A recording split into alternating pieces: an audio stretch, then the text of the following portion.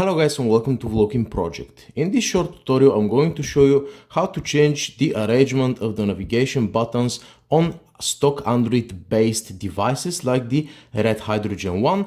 It works on the Sony devices, it works on the Motorola devices, on a bunch of Chinese devices as well. It's not gonna work on the LG devices for example, but it's a try and error situation over here. So all you're going to use is ADB. We're not going to use any applications, any root methods or anything like that. But before that, we're going to get the phone ready. So go to about phone, tap on the build number a few times, and now you have to find the developer options settings.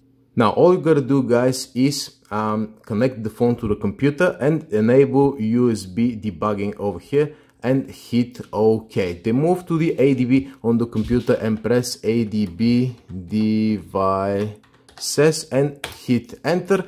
Then it's going to ask you to allow the USB debugging. Press OK.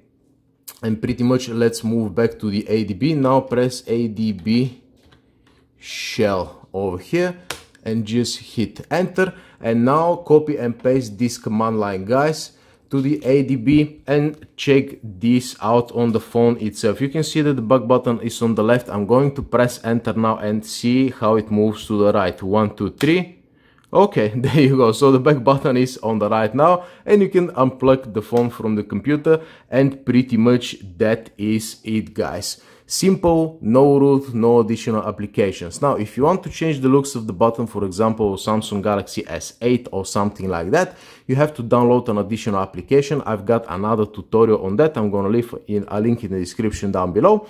But pretty much that's it guys. Even if you type it wrongly, what's gonna happen is that it's not gonna break your device, but it's going to crash the system UI, and within a few seconds you just press the power button on and off and it's gonna take you to the main menu of the phone. No problems whatsoever. So pretty much that is it guys. You're not risking anything by doing that. You're just rearranging the buttons. If you want to rearrange them back to their original positions, just replace recent with back, and pretty much that is it guys. Let me know in the comment section below if it worked for you and on which phone, so you can update the compatibility list. But pretty much that's it. You've just pimped your buttons. Don't forget to subscribe to volokinproject. Thank you very much for watching and see ya later.